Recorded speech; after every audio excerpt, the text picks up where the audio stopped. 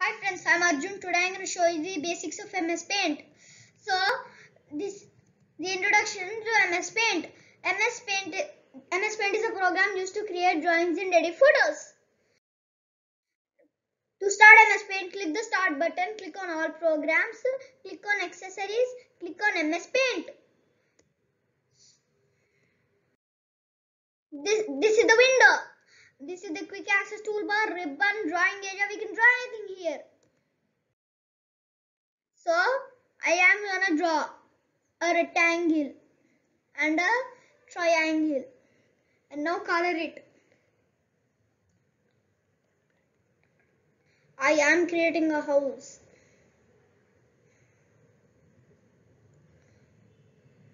Alright, I'm creating it. So this is a house.